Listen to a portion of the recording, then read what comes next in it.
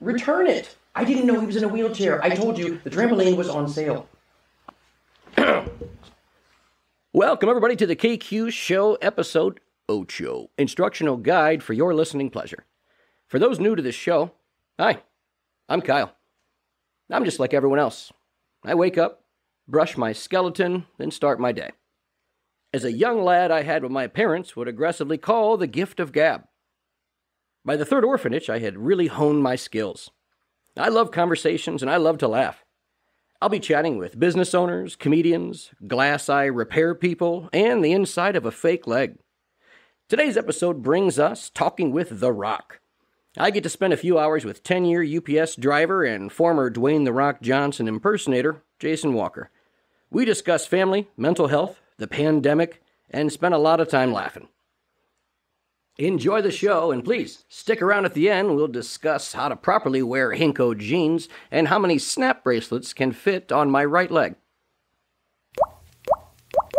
KQ Show. Welcome, everybody, to the KQ Show, episode 8. Today, the guest, married for over 7 years, father of 4, celebrating his 10th year as a full-time driver with UPS, previously a Dwayne The Rock Johnson impersonator at the Elkhart County Fair, Jason Walker. What up, man? How did you find out about that? Well, I was there. Jesus. Oh, so man, honestly, how have you been? I mean, we just figured out a minute ago it's been 11 years? Or Yes. Yeah. Yes, 11 years. Since you've been in town. It could be 15 years since, or 12 maybe? Absolutely. It's a funny story about that Dwayne thing. Like, if I had literally a nickel for every time I've heard that or some old lady saying stuff, I would literally be a millionaire. Probably a billionaire. I've gone into places and people are like, oh my God. And they're like looking at you and you're like, well, I'm not him. And they're always like, well, you're too damn skinny. So I've always got, the Ethiopian rock or some kind of the pebble, stuff like that, So it's been, what are you going to do? I used to remember all the time, you're like, on the radio at Best Buy, yeah, someone else just called me The Rock. Mm-hmm. Yeah, I used to get Tiger Woods, before he ruined his life. Yeah. And so, because you had both of them. It was back and forth, so. Anybody that was basically mulatto that looked like me, and is famous, that's what I got. Yeah, well, I mean, there's a lot of them, you fit right in that little niche. Mm-hmm. Absolutely. So what's up, Mason? You said 10 years now. I remember working, obviously, with you at Best Buy, but I want to dive into UPS because that's huge. I remember you called me, we were talking about it, you called me today, you're like, dude, I got in, like it was like an exciting day for you. Yeah. And I feel like that was just like last year, but I mean, 10 years. So what got you, what got you to go to that way, and then what what kept you there? Well, being, almost 30 years old and not really having a lot of direction in what I'm going to do and deciding to grow up a little bit because it took me forever to grow up. Answer this ad, filled out my application, got it going, and, the rest is history with that. Yeah. So that's crazy. Yeah. At UPS, every 6th driver they hire is from outside the union. Okay. So you already usually have to know somebody to get in there, or you have to, kind of be a legacy, like somebody's, son or something. So I had none of that. They call it a legacy? Well, I mean, that's kind of what I'm saying. There's a lot of drivers' sons that that work there. So I basically went into that place, knowing nobody, and started day one. They put me on an airplane from Indianapolis all the way to Maryland with no training, nothing like that at all, and to a driver's school. So it's a 5-day intense Monday through Friday type thing where they drill everything, all the methods and all that stuff into your head and get you going to prepare you for UPS life. Yeah. And with the driving, like on major highways out there in Baltimore. So most of the people that already go there have got years of experience with seasonal driving. Yeah. For the Christmas season or stuff like that. And I had zero of that. So the first day I'm there, I'm sitting there in the class and there's people raising their hands and they're saying, well, how long have you been there? I've been with UPS 5 years, or, so-and-so has been in there 6 years. And I raised my hand. I was like, well, it's my first day. And the administrator was like, well, good luck to you. And I said, well, do you have any, any advice for me? He said, just ask questions. So I literally would just do raise my hand constantly and say, I don't understand about this, or I don't understand about that. So I had the passion to want to do it. Yeah. I had, a baby on the way that was going to be born in June, and I started in April. So I knew I needed this. Yeah. And I wasn't going to let anything stand in my way, basically. So I mean, that's a huge position to get, really. I mean, excuse me. I mean, I talked to a lot of people that spent time trying to get in there. So that's awesome. So what? Because right away I knew I got to hear some crazy UPS stories. Because I know, we've spent our time clowning at Best Buy. What are some crazy ones that you've seen, or even that you've heard? Well, the craziest I've seen is there was a time I had an overnight package that was going for an apartment, and it was in a low income area. So low income areas is going to have funnier stuff like that too. You never know what you're going to get. So I pull up to the stop. I get out. I scan the package, and this person is in the car, looks at me and goes, "This is for so and so upstairs." I'm like, "Well, yeah." So I started walking upstairs. They're coming right behind me. So I'm kind of like looking behind my shoulder, like, what's going on? What's up with this? So I get to the door. I knock, and they're like, "Who is it?" Of course. And I'm like, "Well, UPS." And sometimes UPS scares people because they think it's like CPS. But I make sure and enunciate the UPS, Oh, I got you. So they answered the door, and they're like, snatch the package out of my hand, sign the little thing. And as soon as they did that, they started screaming at the person down the stairs. Like, "I've got your money. This is a check. I've got all your money." And the dude comes running up the stairs. So I just ran down the stairs right past him and just dipped out, just like, looked at my system, was like, "Oh, stop complete. I'm out of next thing." Ooh, didn't hear anything. And, that was it. Okay, I've got a great story that you just reminded me of UPS, okay? So outside of Attica, Indiana, I don't know, you can think of, I don't know what comp you have up in Michiana, but Argos, baby, okay? You can think of that. There's a little plant place, a place where, I don't know, not a florist, but a place where you can buy plants. Like a greenhouse. Yeah, sure. Okay, something like that. Yeah, I'm sure it has a better name. Remedial. Okay? I'm sure there's a different name for it. I don't think it's greenhouse. But I mean, I'm picturing it right. Right, yeah. Anyways, so I walk into this place, right? And you open the door, and it's just the smoke just punches you in the face. Like stagnant smoke. Speaking of like Cheech and Chong, but like times 10 with cigarette, right? Yeah. So I walk up to there, and I'm like trying to hold my breath and put my shirt over my nose because it's so bad because I'm not a smoker. Yeah. And the owner of this place has a cigarette, of course, out of his mouth, hooked, and he's got oxygen, in his nose, and he's got the long line all the way across the shop so he can move around. And the worst part is this little puppy, this little dog, poodle comes over, and it's got years, and I mean years, maybe decades of just soot and tar. And it's like, rah, rah, please get me out of here. And then he's like, "Oh, little Poochie loves you." And I'm like, no, this fucking dog wants to get out of here. He wants me to take him. Yeah, exactly. And I'm like, looking, and he wants to talk. Just rah, rah, and they're skilled at keeping the cigarette in their mouth without dropping it, without ashing it, while still blowing smoke in your face. Yeah. And if you ever want to piss off a UPS driver, if you're signing the board, we call it a board. Just hold on to that, okay?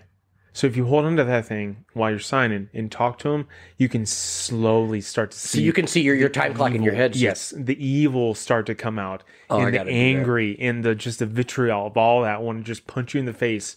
I've had people take that thing and they're like, and they'll sit it down and just start talking to me. I'm like, "Would you just fucking sign it so I can get going?" And you can't go. You can't leave. You can't leave it there. No. No, yeah. I mean, yeah. I'll leave my truck. truck If you here, ever want to too. make them mad, just hold on to that thing, and you'll just literally see them just seethe through their skin. That's a little trade secret. So I didn't have a lot of friends when I first started there either, too, because I skipped the line. I was wondering that. I was like, line. yeah, somebody's cousin. Yeah, my cousin Brian's supposed to start next week, but this guy comes in here looking like the damn Rock. Bullshit. All skinny and shit. Yeah, no, I skipped 4 years basically of that and just walked right into driving. Yeah, it's bananas. There was people there that like worked on the night side that had been there for 5 years that were waiting for their turn, and I'm getting right. Oh, so you probably caused like a lot of divorces and stuff. Baby, next month. I applied already. I'm getting it on Tuesday. I'm gonna get it on Tuesday. Yeah. So luckily though, I mean, I worked my ass off. Yeah. So, yeah. And also, I mean, it's not like you had to have done something during an interview process. You had to have had the right type of stuff, So, I mean, it's not like you went in there going, "Yeah, you hiring? Right. Yeah, yeah, I'm down. Driving it? Yeah, I can do that. Throw it in reverse. Yeah, can we ghost ride the whip?" So you cannot ghost ride. Oh, stuff like that. Can I pick what I want first? Can I tell them a couple patches? I got a box cutter. I can't go through it. Or so, is there anything weird about like people like stealing packages or something? Like I feel like it's. I always have. During Christmas, you'll so much see shit. everything. Like it doesn't really happen where I'm at, but like in the bigger cities, you'll read stuff about like there will be people. It's called porch pirates. Well, they'll follow a driver and then they'll drop off a package, and then sure enough, they'll come up and just steal it and run off. Yeah. So we're always taught to look for that type of stuff. But the places I'm at, it would never happen. No. Do you ever get like an aggressive animals? I think it's like the dogs. I always see the videos. Yes. Dogs are hard to read, man. Like sometimes I'm a pretty good judge of character when it comes to a dog, but there's some of you just can't tell. I've been chased a lot. Wow. A lot by some dogs, but I've never been bitten. So knock on wood.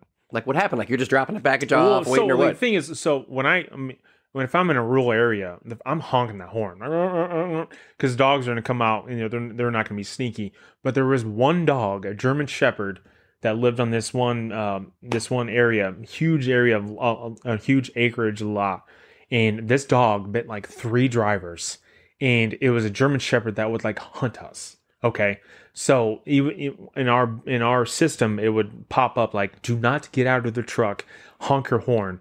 And a couple of these drivers would drop the package off, no dog, walk up to the back of the truck, and by the time they got their foot on the handrail or stepping up, the dog would bit them in the back of the calf, and I'm like deep German Shepherd style. It would sneak up there and get them.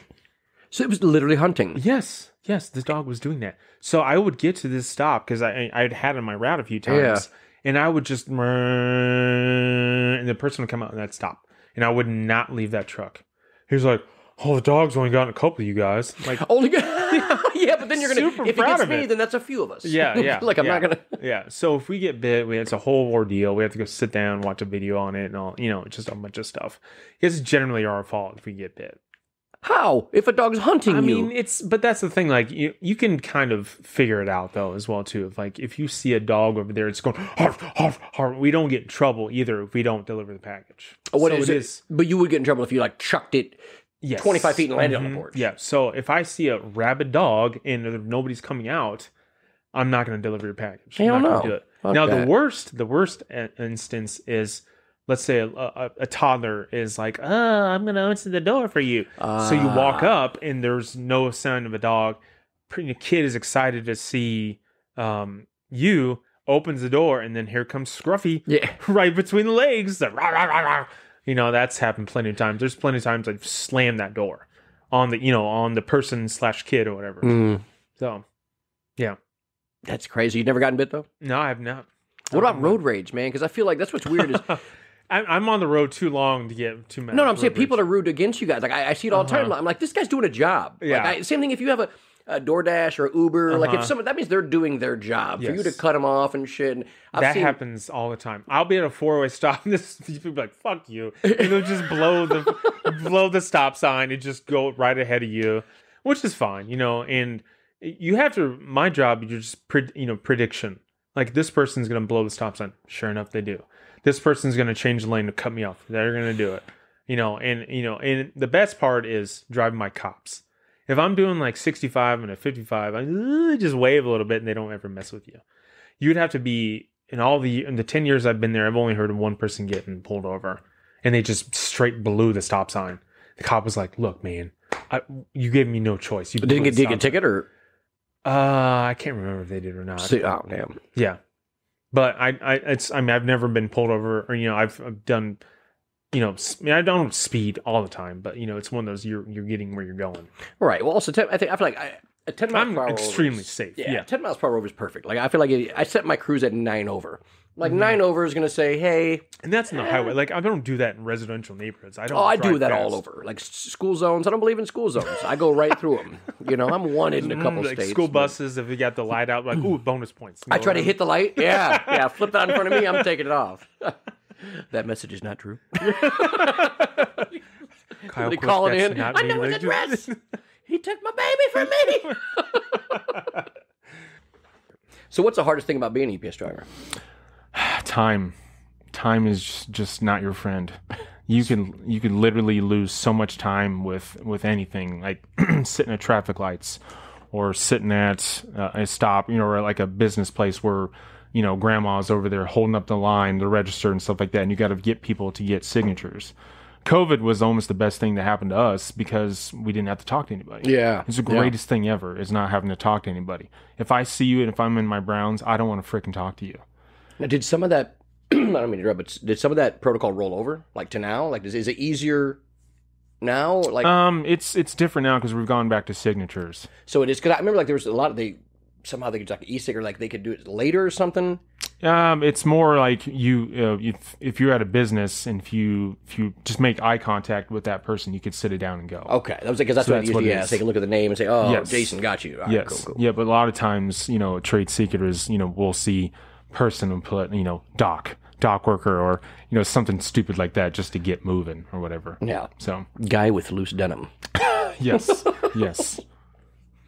So what, man? So what are you doing now? Like, what are your hobbies? I mean, besides, because obviously 4 kids, full-time job, and a wife. What do you do for fun? Well, spend most of my time, with my kids. They always, every time I get home from work, first thing I want to do after working 12 hours, almost sometimes, 2,000 calories a day, they want me on the trampoline.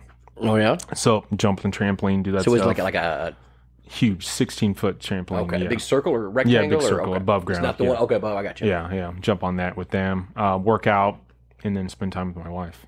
I see. So I saw you a picture with the kids on like a box jump. Look like at a CrossFit place. Yeah, so we have that in our garage. Oh, that's your garage? Yeah, that's pretty legit. Yeah, so we've built our stuff. We built basically a home gym. So with everything going on with COVID and then everything closing down, we kind of just slowly started building stuff so we can have it on our own. And saving $100+ a month, on gym membership fee times 2 is huge. Yeah. Yeah. You've always been into working out and lifting and that. Because I know like when I take a break from working out, it instantly kind of affects like just my entire life. Everything. I just feel like everything just starts breaking down, especially at the age I'm at. I'm almost 40, so I'm like, I didn't go for like a walk or a run yesterday, and now my Achilles are both just snapped. I wake up and I feel like they're just glass. Right. So what do you do like when you think about like cardio and do you do the high intensity stuff? What do you do? Is that what it is? Yeah, we do. I mean, we do our traditional lifts, and then we do your traditional Globo gym type stuff, and then we do like the CrossFit stuff as well too. CrossFit gets sometimes gets a bad rap just because of this. You see people doing the pull up stuff, the butterfly pull ups, and it looks silly. But, like, as long as you have a good coach and a good base and no system, it's fine. It works out. So, I love it. So, yeah, nice. She's doing that. So, what sports did you play in high school? I ran track and played football. So, what position? Receiver. Yeah. Yeah. So, what's your accolades? I mean, I led the league or not the league. I led my team in receptions my senior year, but it wasn't, it's...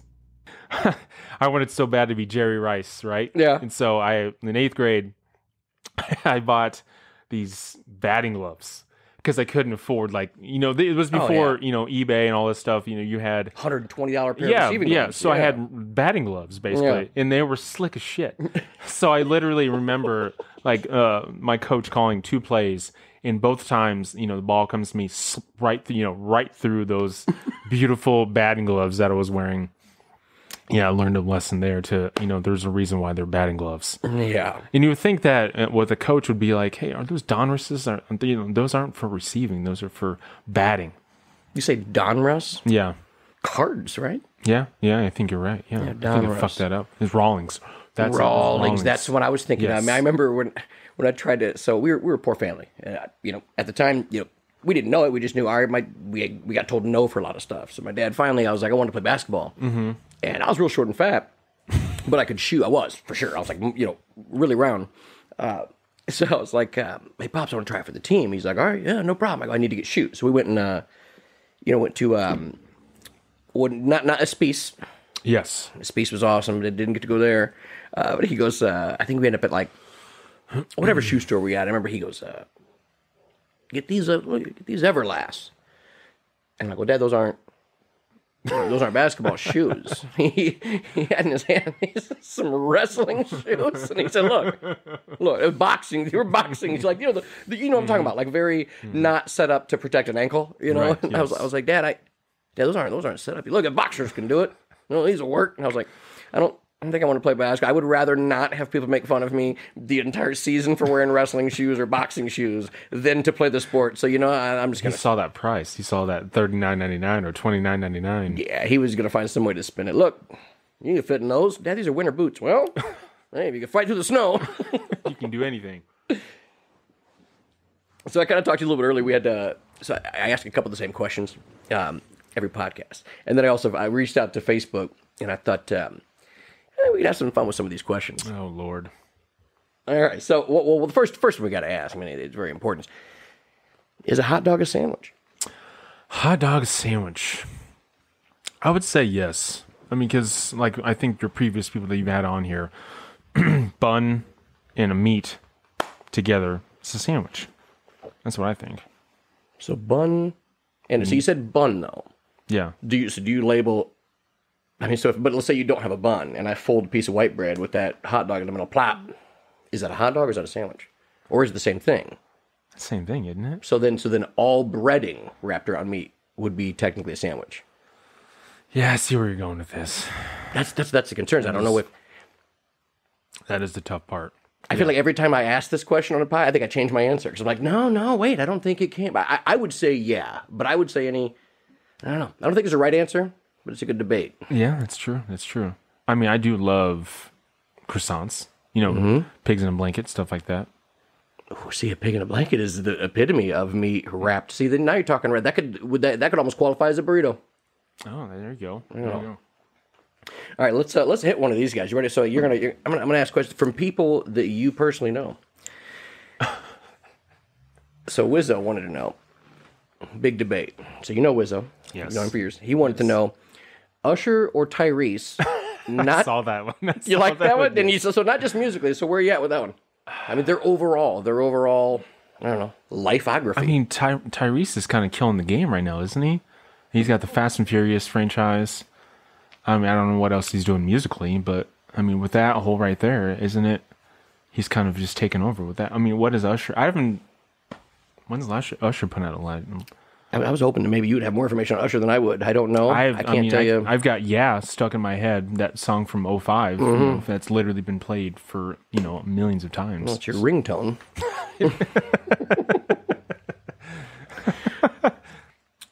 When you worked, because I forgot the time periods of when I worked. 'Cause I was looking this up. I was like, man, all right. I'm looking at it was 2005 and the time. When did you start at Best Buy? Do you know the rough? 2008. Who do you remember from Best Buy? I mean, Kyle Moffin. Do you remember when it was Black Friday, dude? That's the fucking story, Jaywalk. Dude, it's Black Friday. And remember, he was geeked out on so many Full Throttles, right? How many did he have? Too many. Way too many. I mean, the dude would walk around he had penny loafers, literal pennies in his penny loafers. He's a very strange bird. He talked like this. Yeah. Kyle Moffin. Yeah.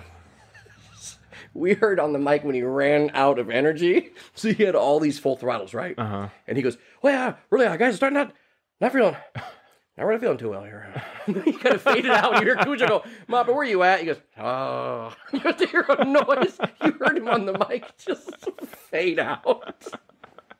Oh, man, if you could just see a picture of this cat, he was the strangest bird ever, very man. Very strange. Oh, shit. All right, so first time you masturbated, where'd you put it? Well, I do have a funny story about that, though. Not masturbation, but my dad's porno, or my porno that I had. I got stuck in the VCR. Yeah, it was great. Well, now you have to tell it. You can't just say the ending of it. So hold on. So you got busted because it was caught halfway in. Well, my wife's going to kill me. Anyways, so... But anyways... I don't know, 16 years old, you got your video, mm-hmm. and you have it in the VCR, and my dad bought, the 1980s Sears catalog. Oh, yeah. VCR with the actual, buttons on the outside of it, and, super old school. Mm-hmm. So, baby's in there, press play, and all of a sudden it goes, zzz, and it, freezes up. So I'm like, what is going on? So I go over there and try to eject it, and it goes, started eating the tape.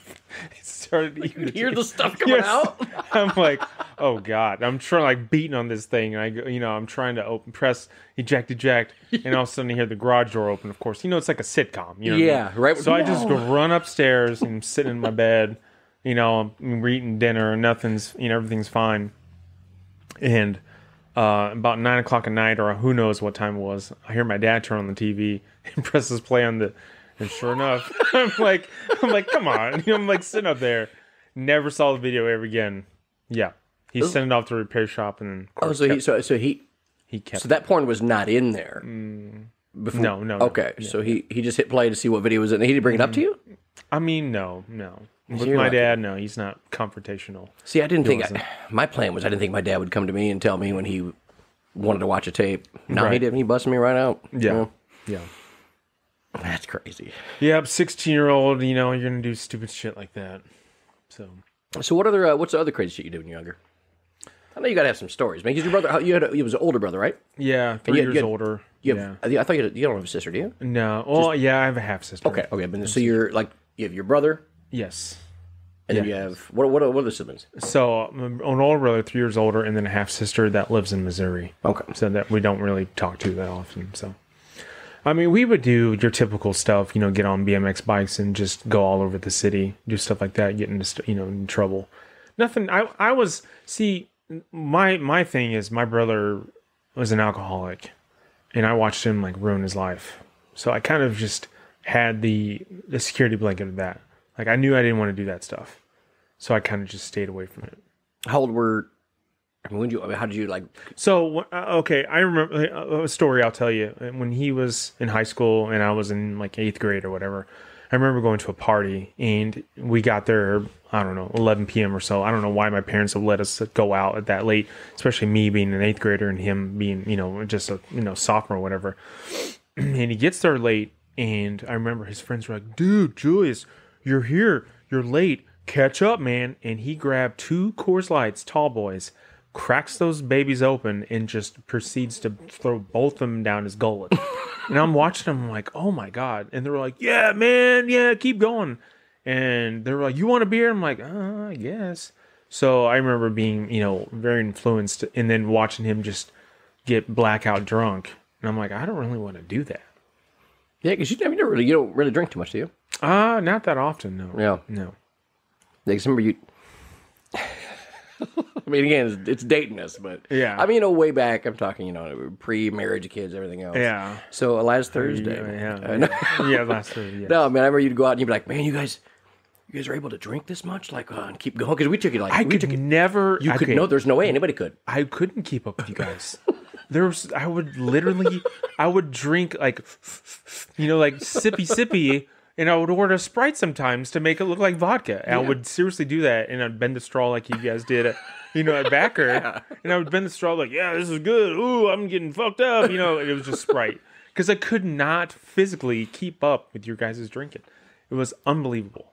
I mean, if I had a couple of drinks, I'd be like, falling over or whatever. Oh, you were a fun drunk though, man. Yeah. You a lot clown. of singing falsetto and stuff. Well, yeah, but that was just a normal thing, yeah. What was the drunkest you ever been in your life? What's that? What was the drunkest you've ever been in your life?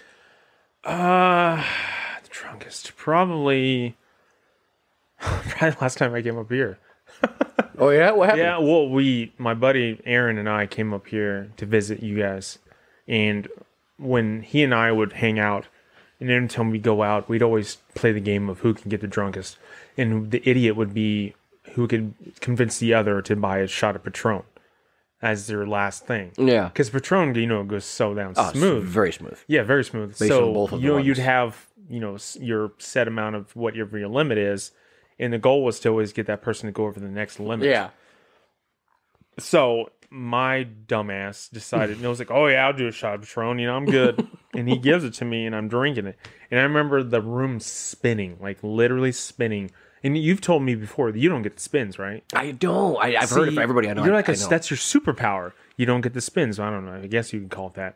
But it's literally the worst feeling in the world because you're just sitting there and the room is just... Everybody says, yeah. And they see when you lay down, it doesn't fix it. Yeah, and you lay down, it's you're still on that ride. And you want to throw up, and when you finally get rid of it, it helps. But yeah, and that's the thing I can't do is I can't throw up. I cannot. It sucks. I guess it's a balance, but I wish there's nights where I've just been like sick. Like I've never in my life thrown up off of alcohol. I've never done it. Yeah, I don't. My body processes things real weird. Yeah. So have you never done the trick of going into the bathroom and sticking your fingers? I have mashed my arm down my throat. I have made every gagging noise. I've done everything. I'm watching YouTube tutorials on how you throw up because when you're sick, you feel so much better. Oh yeah. It's like blowing a load when you get a throat. Like yes, I'm gonna go to work. Everything's great. Yep. But I would just sit there going nothing. Yes. Nothing. I would like do the little stomach heave thing. You try to pretend that thing. Nothing. I can't. It doesn't come out. Wow. But I'll shit a storm the next day. Yeah. Like liquor, like I'm talking splash. Like I have to shower. Like if I take, Chardon. Dude, the liquor shits, when me and James lived here together, dude, we'd have just sharp meetings. We just get rotated out. Like we didn't even need toilet paper for a couple months. We're like, no, I know what that's like. Just peeing out your butthole, huh? Just the splat, the sound of it is real. It is, I feel like a woman sitting down taking a very long pee. That's what it sounds like. Well, that's life with kids. Speaking of that, my son, my youngest, literally just got done having diarrhea. And that's the worst because when you're a kid, you don't know any better, right? So my 4-year-old last night, God love my wife. She literally was in bed, took care of the whole thing while I just lay there like my lazy butt. She got up and we heard, at least I heard him go, and just puked everywhere, okay? And they don't get up and be like, hey, I'm gonna throw up. I'm gonna go to the bathroom and lift the toilet seats and just go ahead and gently just throw this in here and then flush the toilet and I'll just go back to bed, Dad. Okay, Mom and Dad. No, they just all over themselves, all over their chest, all over the bed. It's just everywhere, just right? A fountain. Just a fountain, like Exorcist style, throwing up everywhere. And you're like, oh, and you hear it, and it just sounds like the worst sound you've heard, and the smell is even worse. So she goes in there, cleans it all up, and then, of course, in the next morning, what's he do? Shits his pants. Diarrhea in his pants. And it's not like, okay, Mom, I need to go to the bathroom. I'm going to sit on the toilet. I'm going to, do this and then wipe and it'll be done. Nope, just shit right into the pants. He's like, did it. Yep. Too late. Yep. So. But no, the other one thing, just since we're now talking about it, throwing up, the worst that when you do, because if I'm sick, and it comes out, man, it's like I remember my buddy Jeremy Sexton. I don't know if you know Sexton. Yes. Yeah, very large individual. Yes. Yeah, so very strong. I heard him throw it up one night. I was like, man, damn, like it's loud. It's scary loud. Like he's like, bah! He was everything. And I'm like, and I didn't, my instincts go, oh, I'm going to clown on him about this. But I was like, are you all right, man? Like, right. And he's like, oh. So the next night, I'm in there doing the same.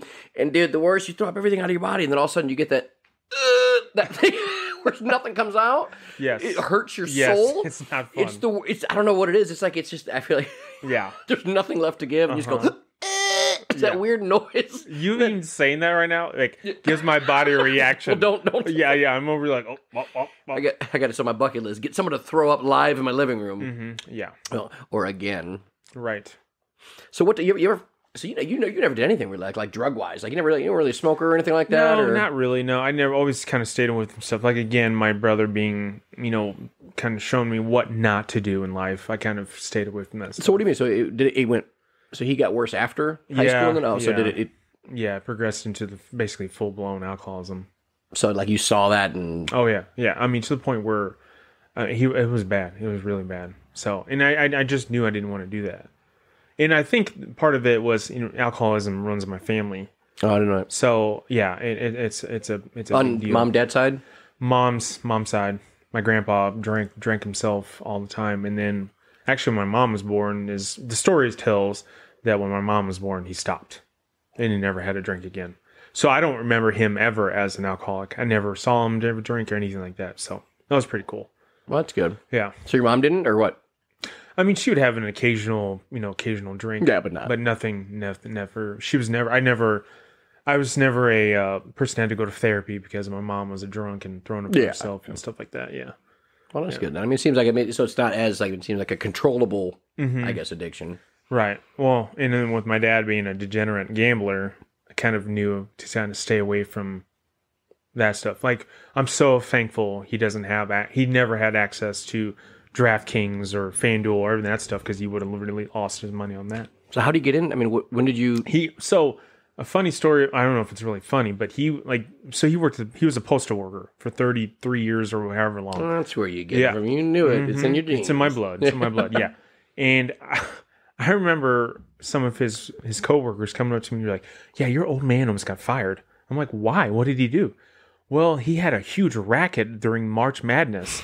He had a whole racket of the whole entire place. He was literally giving out people like their spreads and the odds and taking money and doing all this.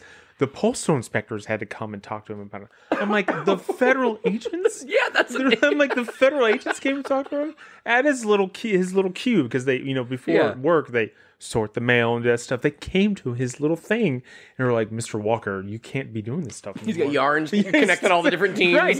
And he would, every year for the March Madness, he would draw up a huge bracket. And I never knew why he would do all this stuff, but now I've kind of figured out, put pieces together. And so my dad was a huge Michigan fan. And what he would do is he would bet all of his friends money, and then on top of that, he would bet like pop. Like he loved mug root beer, right? But he would bet all of his friends like a case of mug root beer. So or whatever their fancy was. But he would have like 15 bets. So the problem is if he lost, he would have to buy like 15 cases of drink when each one of these people only had to buy one. Yeah. So I'm like, Dad, what are we doing here? He's like, you see this shit over here? He's like, I'm cleaning up. I'm like, Dad, it's terrible. If you lose, you're going to be in the worst mood ever. And now I understand when I was a kid why when Michigan lost, he was always in a bad freaking mood. Because you would have to go out and you had to go with him. You have to carry cases of just root beer to some dude named Jack's house. Yeah, or whatever, like Pepsi or Mountain Dew or whatever, So back when they used to, do they still come in cubes? I don't know. I haven't bought cubes. Pop. Yeah. Do you remember that when like Mountain Dew and Pepsi used to come in cubes? No, I don't know what that means. Yeah, the 24 packs. They used to the box. Yeah, the box. Yeah. I thought you meant like something like you pop the cube. You're awkward drinking. You're just squaring your. This is delicious, baby. You want some? Hang on. I got a hole from the sides. I'm just picturing a big Rubik's cube with a nozzle. Yeah. Sorry. Yeah. Oh, you're good. So what? I mean, so was it just sports gambling? I mean, so you said it got worse. I don't know. Like, would it? Yeah, turn into different things, or what? I mean, he would just. Whatever tickled your fancy, he would gamble on all of it. So, yeah. So I mean, so you don't do any of the. So you don't do any gambling at all. No casinos, no anything. No, I mean we'll go and I'll have $20 or whatever, and it's funny because I'll put that money in and I can feel it, and I'm like, whoa, you gotta stop it. What do you mean? You can feel it. Well, like that rush. Like I can understand why this shit is so addictive, and then you go over, and if you lose your money, you're like, well, I can go get more. Be like, I shouldn't do that, and I'm not going to do it, and then you look up, and there's those cash advance machines, so you can just swipe whatever. Mm-hmm. I'm like, God, this is unbelievable. So, yeah. I don't know if we even talked about it in the podcast, but Dave Chappelle, his genius of living where he does in Dayton, lives like he's got it figured out. I feel like he started so young, and it's crazy to watch his first stand up when he was 17. That's crazy. He was actually having hair. He was a stand up comedian for 4 years before he was legally allowed to drink. That's crazy. That's bananas. Yeah. The time it takes, the passion, to write and that stuff, and to hone his craft with that, it's impressive. Yeah. He's probably one of the best stand-up comedians out there because the way what he did with his last, he just grabs you by the face and he goes, check it out, you got a problem? Mm-hmm. Boom, because he's a good human. Yeah. If you start a base of I'm a good fucking human, and he proved it when he walked away from $50 million because he didn't want to be that guy. That's so much. You have to just say, hey, you're on a different echelon than other people. Like when you're able to walk away from something like that. When kids are walking up to you and saying, I'm Rick James, Yeah. When he's just with his family. He's like, thanks, cool. Yeah, I'm having dinner here at Fazoli's in Dayton, Ohio. You got some little 7-year-old going, I'm Rick James, bitch. I'm having dinner. I just want some breadsticks, okay? Just try to get the free breadsticks. Well, you can, as long as you have this one. Bitch! You want another one? Okay! Dude, Chappelle's show, though, I remember I was 20 when that was hopping, like 2003. Edge of your seat, appointment television. There was no appointment television. There was no DVRs or TiVo at that time. We would play basketball at Notre Dame. Remember, it came on like 10 p.m. Yep. It was 9:37. We got to go, man. Chappelle's show's on. You'd see everybody else go, oh, for real? Everybody would just leave the court. Yes. Come back an hour later. Yes. It was so groundbreaking, though. The shit they got away with. Yes. Dude, his first episode, Yes. Clayton Bigsby. Yes. That skit is so hilarious. Yes. But it would get picked apart by everybody and their grandma nowadays. Yeah, you can't say that. But what can't you say? Like, it was so clever that it was okay. It was such a good show, man. And his face, his face is what I loved. Like his blind, racist black. He's standing there with that, with that terrible mustache and then the gray stuff. It's just so good. And the lines on that were just phenomenal, too. Dude, he had such the racial draft was so hilarious. Yeah. That was just so clever. Like, you were watching it, and it was so funny. It was so much more funny than racism. Yeah. Like, this was the fun, like in Living Color, like this shit that back in the day that, you'd be able to get away with. And I think that Key and Peele did it really well, too. They were really good with it. Like, they ran that. They basically were the next to Chappelle, which I really fucking love. Like, Peele is doing his thing too. He's such a genius. That movie what's that supposed to called? Water. Yeah. It's got a Nope. Nope. There it is. It's called Nope. Yeah, well, you've seen his first two, right? Yeah. Get Out blew my mind, took my mind out of my head, and that was such so good. You got goosebumps. Like I was like, she was such a good evil bitch, dude. She played that role so, like the beginning with the cop scene, and he's like, oh, she went to bat for me, and then, dude, it was such a good idea. He's so clever. Yes, and it's crazy, man. And the fact that he just brought, I'm gonna do horror out of nowhere. Like, he just shows the diversity of what he can do. And what's so weird is that I don't like horror movies. I wouldn't even classify Get Out as horror. It is for sure. It is for sure. But because it was so fucking clever, the sunken zone, what they call the sunken place, the sunken felt zone. that. Yes, you do. That. It was. I felt that. And it was the others or the strain. What was the oh gosh, the other that was different. I liked it. It was clever, but that was a little bit more horror side. Yeah, which I was like, okay, I liked it, but it's just. The others was just white people killing white people. That's all that was. Is that what it was? Yeah. But it was his level of like to bring something new to a category. Nobody's bringing anything new to horror. Guess what? It's somebody, it's a ghost or it's a demon. That's about it. Like it was such a weird, clever idea. Yeah. And it just blew me away. Yeah. It was insane. It was a really good movie. It was because it takes my attention span doesn't exist. So no way, no freaking way. So like for me to to be able to get into a movie and just that's how it was a Squid Game. Squid Game. Did you watch? I binge watched that in Florida on vacation. With my wife and kids. They go to bed and I turn on Squid Game, and I would fast forward like the stupid parts, and I read the subtitles. Yeah. And actually, no, I turned that off, and I remember they had it was dubbed. So I went dubbed. Yeah, subtitles are cool, but like again, unless you're watching like Quentin Tarantino, my brain spins out too much. I'll start reading, and I will never watch the screen, or I'll never watch what's the action scenes happening. Grunting noise. What are they grunting for? Yes. Squid Game was crazy. I thought the genius of it was that red light, green light.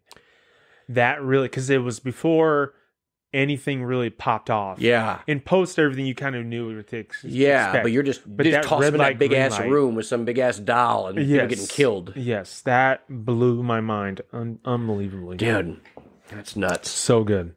It was something that it came out of nowhere. Like Netflix, $20 a month. Like Netflix, if you're listening, if you want to be a sponsor, I'll keep you. But I canceled again. Hook me up. Like Ozark, I love Ozark. I don't know if you get Ozark or not. Nope. Dude, it's bananas. Is that on Netflix? Yeah, it's bananas. I don't even explain it. It's one of those things where you watch it and you go, all right, I'm gonna probably watch the rest of this. I would say it's closely compared to like a in the same genre as kind of like a Breaking Bad. Okay. But Jason Bateman is so hilarious, dude. He's such a good actor. Like he's so I don't know. I can't explain. I don't know. It's hard to explain, but it's with a house full of kids, Disney Plus pretty much takes over everything. My 9-year-old's really big into sports because it knows that if he can watch sports, he can stay up late. So that's his thing. Kid. Hey, Dad, you want to watch basketball tonight? Hey, Dad, you want to watch baseball tonight? Whatever. Mm-hmm. And it was October, And, that's like, October when you get the NBA, or not, sorry, NBA is just starting. Yep. And then you got the baseball playoffs, and then football is in full swing. Mm-hmm. And you're right. Yeah, it's all, the big sports, yeah. So we would watch football, and he loves football. And then baseball, he's like, can we watch baseball? I'm like, sure. And he's like, I don't know if I want to watch baseball anymore. I'm like, yeah, it's kind of boring, isn't it? That's what you put it on. He goes, I want to fall asleep when I watch that. Let's try something else. Right, yeah, exactly. So he figured out that if he can watch that, he can stay up later. So you took a whole bedtime thing then? Is that what? Again, I'm not a parent, but you have 4 kids, so is that? Well, I guess 3 because your oldest he's there every other weekend. Yeah. So and also, it's not you're not gonna have to give him bedtime. He's 15 or 15. Almost, 15. Wow, he's gonna be driving soon. Yeah, next year. That's so. Bananas. I get home from work, and God bless my wife because she's like, I'm done. Mm-hmm. Like these kids are driving me crazy. God bless her. That's the hardest job, 10 times harder when I do it. At UPS. So I get home. And it's literally like, here's dinner. Kiss me on my forehead. I'm going out. I go upstairs. Yep. So she goes up. I hang out with the kids, wrestle them around, bedtime routine. And it's usually always the same thing. And so the youngest will go to bed, no problem, real easily. It's the middle child that wants to, I'm thirsty. I need I need this. I need my book. I don't like how you read the book. I'm going to do this. I need to give mom a hug. I need to, whatever, just anything but go to bed. And so the 9-year-old has no issues going to bed. He's just wants time to go. But it's that 5-year-old. It's just middle child never wants to ever go to bed. And I've always got to sit in his room for 2 minutes. That's his thing. It's 2 minutes, which is really like 25. Mm-hmm. So usually I just sit in there, read him a book, and then he'll get lay down and he'll have to yell at him 65 times. Go to bed, and all that stuff. So, and finally he will, and he'll just knock out. They're all 3 of the boys are just like my wife, where they go, and my mother-in-law, where they'll go 7,000 miles an hour during the day, and then just crash and burn. They'll hit a wall and just crash and burn and fall asleep right there wherever they're at. It's amazing. I wish I had that. It's uncanny. Like I'll watch them all literally 1,000 miles an hour. They're and then they're asleep. Yeah. That's a suck. Just like that's like my brother was always because when we were younger we had I think we had the same bedroom for a little bit. But man, I was so jealous of him because he would just I'd be like lay down and I'd hear him just out. I'm like, hey, Brandon. Nothing. I go, damn it. You up? You asleep? Yeah, we both got weird. So I have the restless legs insomnia, and he could instantly fall asleep so fast. So my dad, I'm like, really? Like I'm like my mom, just up wandering around the house. Yeah, like, just for 6 or 7 hours in the middle of the night. I go, well, I'm not sleeping. Yeah, that's where my anxiety kicks in. Is where like I'll be exhausted during. I'll be watching like a game, and I'll be able to fall asleep. As soon as I lay in bed, though, it's ready to think about whatever. So what do you go through when you say anxiety? Basically, I'll have heart flutters all the time, and I've always been checked out, and nothing's ever wrong. It's just I don't know what that means. So heart flutter meaning like I'll feel my heart like not. It feels like it's skipping a beat, but it's not. It's just like, and then I'll feel like my heart's racing as well too. So my anxiety really started about 15 years ago when I was in a terrible relationship. And I was also like overweight and just loved pounding Burger King, McDonald's, all that's just terrible eating. So I remember my first panic attack was after I went to Burger King. I went to go visit my mom who lived in Illinois at the time. And I was on my way to go visit her, pounded a double cheeseburger, biggie, whatever meal, and with a apple pie. Just crushed it. All right, now just I agree. Crushed it. You did the fat kid apple pie. Yeah. You topped it all off. And that was like my favorite part was like unzipping that Burger King pie. Like, just the sound is like, I'm about to get this. It was a Dutch apple pie, right? Yeah. Open that baby up, smell it, take all my bites, and then I had a Dr. Pepper to drink with it. Oh yeah, because you need to finish off with more sugar. Yeah, exactly. So I remember driving on whatever road I was on to go in Illinois, and just my heart beating on my chest, and literally lost it. Sweating, had to pull over, was like almost in tears, couldn't figure out what was going on. Just my body was just over it. It was just done. And then it was just everything with the bad relationship, bad food, all bad time, just all came to fruition. And finally I was like, I got to change stuff. So got rid of the bad relationship, stopped eating shit. and suddenly the anxiety became better. But it was so crippling before I figured out what was happening, that I didn't want to leave my house.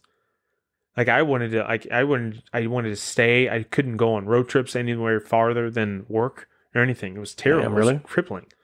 Yeah. And I just couldn't figure out what it was. And then finally the light bulb came off about, I need to change what I'm So what do doing. you think happened in your body that changed it? Well, you mean to make it better? Yeah, no, because obviously, I mean, what made that change? Obviously, you've been eating better. Healthier, Yeah. But what do you think? What happened? Like, Controlling it to understanding that I'm not dying. Like what your other people on the podcast have said about understanding that I'm not going to die. Things are going to be okay. I just need to just calm myself.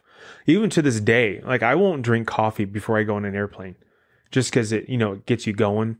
So I can stay level as long as I don't drink coffee before I get on an airplane, like in the morning, like on the way to. So do you have a problem with flying then? No, now so I'm fine. you It's don't like just to be anxiety of I don't know. It's just sitting in there with no control, I guess. Yeah, like you hop yourself up to sit. Yeah, and I get anxious because I'm excited to go to where I'm going. On the way home, though, I can have 6 cups of coffee on the way, flight home, and it's not a problem. So it's in it because anxiety is it is a I don't mean to say funny It's word, crazy, but it's the craziest thing. It's nuts. Do you feel because I get to every time we do a podcast, man. But I found mine, and again, I only explain the story because it's just my personal experience. I know people have had crazy panic attacks that they can't figure out, and that's why I like to ask these questions because maybe but but it's just it's the same feeling I felt when I was young and excited. Like, I'm excited that you're on the way here. I'm like, yeah. So, but all of a sudden, I'm like, yeah, he's gonna be here in 20 minutes, and all of a sudden, like I'm like, but I think I try to balance that, and but that's a great feeling. I know that I'm excited about something, but I'm still going through something small. So I can't imagine what people in the worst place in their life when they hit that level, and it's I mean, on the way here, I had heart flutters. I'm anxious. My palms are sweaty. Mom's spaghetti. Like all that. And it's just. But I know I'm fine. It's not a big deal. And it's just I get real anxious. And then, like last night, I didn't sleep well. I just didn't because I knew I was excited to come up here and do that. I feel bad. I feel like everybody has said that to me. I feel like I'm hurting people's sleep cycles. You are, yeah. My Apple Watch tells me that I'm not sleeping well. Hey, does it ever pop up there when man? So you mentioned the heart rate thing. I was in front of a customer that was like, I'm not rude to customers, but I will be rude to customers. But there's a certain level. Like I don't handle. Don't be racist, sexist, or anything against anything biased, any prejudice at all. Once you jump over that line, then I get to have fun. Then that's where I go. Okay, well let me. Have you had customers be racist? I've been in retail for 21 years. You think I didn't run across a couple of those? Yeah. It always starts with, let me tell you what. Or, let me tell you one thing. Like, God damn it. Let me go. We call him Duke from Dewajak. I've been dealing with Duke from Dewajak for years. Oh, my God. Dude, no, they'll come in, they'll be like, the one guy was just prejudiced against everything. So he's like, I had an assistant manager that was Australian. He goes, I don't want to talk to him. I don't want to hear that. I go, what do you mean? What? Because right away, I don't mean to attack people this way, but I was like, what do you mean?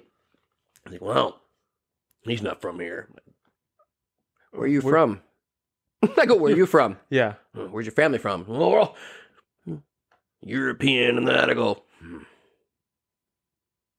I just kept looking at him. I go, yeah. So what'd you just say out loud? Because so you're mad at this Australian gentleman, okay? Oh my gosh. For working here. So eventually I go, all right, well, check it out. Come on up, you're next. Walked him right to him. Like I go, he's got a lot of questions. I'd spent some time with him.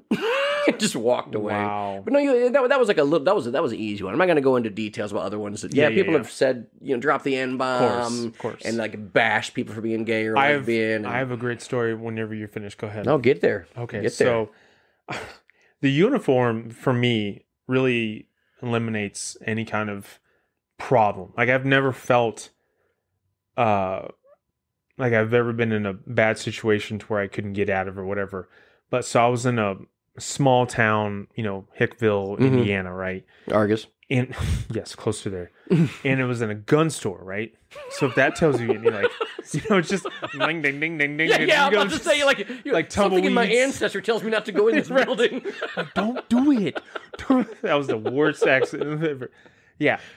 So I walk in this place, and I'm delivering packages, and there's a bunch of good old boys just sitting in there shooting the shit, you know? And this guy is like a local sitting in this gun shop goes, you know what? Watch out. Watch out your truck. There's niggers running around robbing stuff. And I'm just looking at him, and I just stop and I look at the gun shop owner, and he's looking at me like, oh God. Like he's red in his face too. And I'm just like, well, thank you, sir. Have a great day. Both of them. Yeah. So I'm putting this stuff down, and he's just like, oh. And I hand him the thing to sign. He signs it, and I just go on my merry way. And I was like, I can't believe that just happened. So I was subbing it for that route at that time. And I told the driver, the regular guy, I was like, this is what happened. And he was like, what? So this old man, like literally, I'd never felt more respected in my life ever than when this old-timey driver, who looked like he could be sitting in the shop, went in there and was like, don't ever do this again. This person is here trying to feed his family. He's, doing as best as he can. This is bullshit. So I went in there the next time. The gun shop owner actually apologized to me. That's badass. Yeah, See, that's good shit. So cool. The fact that this old man had my back, he didn't have to do that. He could have been like, well, that sucks, rookie. Yeah. Good luck to you. But just the fact of, because, I've worked my tail off to where I'm at. So, yeah, it was really cool to have that experience. That's crazy, man. And then for the people, like I said, I don't know if they think I'm like Samoan or if they think, I don't know, whatever. Well, you've been called all of the above, at least. Yeah, and we actually have a Hawaiian guy that works with us. He's from Hawaii. Looks Hispanic. And lives in an area where there's nothing but Hispanic people. But he's Hawaiian. And it's so funny because he just deals with it all the time. He's got the best smile in the world. Biggest, I call him Colgate. Because he's got the Colgate smile. Just extra teeth. What's up, Colgate? Just extra teeth. Just he smiles and just like, sweetest person in the world. Yeah, and he has to deal with it too. So all the time I'm always like, well, I always say something to him, like something sounded Spanish term, whatever, and he's always just laughing at me. It is crazy. I have a lot of buddies that were, I think it's like a Polynesian. Yes. And, yes. They always end up being labeled for everything. I think it's funny. All looped into some kind of bucket. Yeah, it's like a. I remember, I've always had Hispanic people that have worked for me that they speak Spanish, but they've all been from different areas. So, like Venezuelan, their Spanish is pretty much all over, but I remember I had an employee, Johnny Gomez, if he's listening. So he listened to this couple talk, and they were speaking Spanish, but so fast I didn't think it sounded like Spanish. I was like, I don't know what they're speaking. And I watched him go in there, and he's listening for a minute, figuring it out, and then he's like, "Oh, okay." Also, so then I think he figured out. He took up a company. He figured out where their dialect was from. Yeah, and he geared his fucking conversation to theirs. That's amazing. And I'm like, that's the type of shit that you can't put an intelligence level on being able to speak bilingual. Right. Like Sergio said something funny to me when I asked him when I listened to the recording. Yes. I go, dude, how do people understand me? I talk so fast. He goes, no, we got it, man. Look. All of us, the Venezuelans, we just pick out words. You'll say 30 words, we pick out the ones we need to hear. Right. I'm like, it has to, because I'll start a conversation and I'll just rapid fire it so fast. That's why a lot of different cultures, they'll just kind of look at me. But I talk with my hands. So sometimes people will be like, I want to talk to you. I understand. Yeah, you got to get this. I talk with my hands. Deaf people love me because I'm very animated. Yes. I'm talking real loud to them, but I'm moving my hands and shit, but it's crazy. I think I would like to learn Spanish and sign language. I think that'd be two things to really be cool, Spanish and sign language? Oh, yeah. Or Spanish sign language. Yeah, Spanish sign language. I think it's the same thing. I didn't grab it to the brewski. Anyone? C. Just a bit. He just held up a C. Oh, man. See, that's the thing. I'm glad I don't have that trait of being able to just say off the cuff like that, because when I see people and they say crazy stuff, I'll tell you a funny story. I was delivering in this area, and these young kids, probably like 6 or there's 3 or 4 of them, about 12 or 13. So 12 or 13 year old boys, and they're like, "Hey, Kanye," and I just looked at them and I just started laughing because like at this point, everybody's got a Ring camera, everybody can record anything, so I'm just like, here, and I'm leaving, and they just start laughing. I just get in the truck and go like, what am I gonna do? That there's no win for that, you know what I mean, for me. But if with you would have been like saying something, I don't know, what would have been great, like I just fucked your mom or something. Well, there's a reason I would not be employed there anymore. Right, yeah. You'd be telling this story on some other podcast. Dude, this guy, I heard a rumor. Yeah. Somebody. Well, there's a lot of stuff that comes to my head that I gotta sometimes I gotta grab and hold in. Yeah. But no, a lot of it comes right out. Right. I mean, it's a gift and a curse. It is, but it's very funny it's good for what you're doing as well too. Yeah. Well, I think I learned it, honestly, man. I used to be like a gamer. I was a younger kid. I was like fat. I was fat when I was a younger kid. I was like, I didn't really hit a growth spurt till later. Yeah. Like up until I was like 12. I've maybe, seen like the picture of you with the stormtrooper in the hair. Why you got to bring that up? That's the greatest picture. You got it right there on deck, don't you? No, it's in the other room. It's in the room. No, I used to have it up in here. Did you? Yeah. Oh, yeah. Just to remind me. How old were you in that picture? I think I might have been like freshman or sophomore year. Yeah. No, I went into freshman year like going, Adams. Yeah. But the good thing is like I knew enough people going in. Like, because I had learned to be really defensive on the joke scheme when I was like probably fifth grade. That's a great skill, though. Well, it is, but you have to. If I were to say, would I have rather just been the dude that got to just twat chicks from freshman to senior year and everything else? But different. Like maybe if I could skip, like if I just didn't have that. But then again, what would that? So I think you learn a lot of shit from because I used to walk in the room, man. Look at everybody in the room. I'd already have I'd build up jokes for every single person in the room. That's just in crazy. Case. But it was something I just started to learn. I just started to do because I was like, again, short and fat.